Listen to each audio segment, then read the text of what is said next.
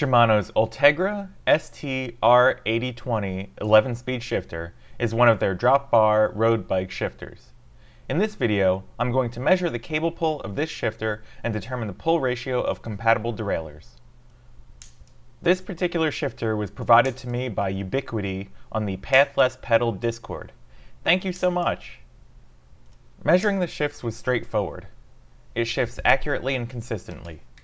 I took 241 measurements across 24 runs. On 12 runs, I pulled cable, shifting to easier gears, and on 12 runs, I relaxed cable, shifting to harder gears.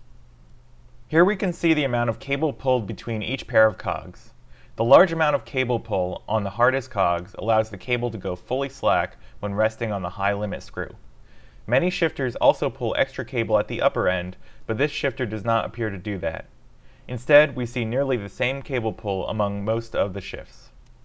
The nearly flat pull ratio curve of modern Shimano road derailleurs allows this shifter to have nearly identical shifts each time. Most shifters compensate for the peculiar way derailleurs move.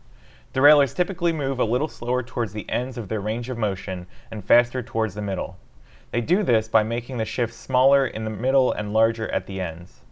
However, we see nearly identical shifts throughout the range of this shifter. This shifter is clearly meant to work with a derailleur with a very consistent pull ratio. We can also calculate an average cable pull. I averaged together the middle shifts, ignoring the first and last shifts. The end result is an average cable pull of 2.5 millimeters. You can now use this number to find other shifters that could work in place of this one.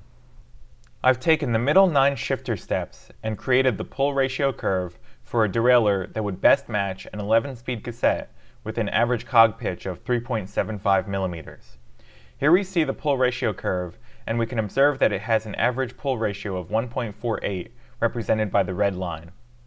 However, a derailleur doesn't have to have a pull ratio of exactly 1.48 to be compatible with this shifter. Based on compatibility ranges from other group sets, derailleurs with a pull ratio from 1.45 to 1.51 are also likely to work with this shifter on an 11-speed cassette. Thank you for watching. I've laid out all the specs here for reference.